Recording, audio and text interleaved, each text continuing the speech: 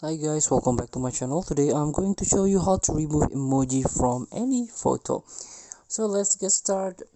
So you can use any any photo editor or video editor on Play Store, such as PixArt, KineMaster, and also CapCut. So I will show you using a CapCut. So open your projects that contain emoji. Here for example, so I want to remove the emoji by tap the text here. So you do not tap the video yet. Let's get back, tap the blank space and tap the text, and as you can see there is orange bar that a that contain emoji. You can reposition, you can move it, or you can change or add text, and you can remove completely by tap the cross button here.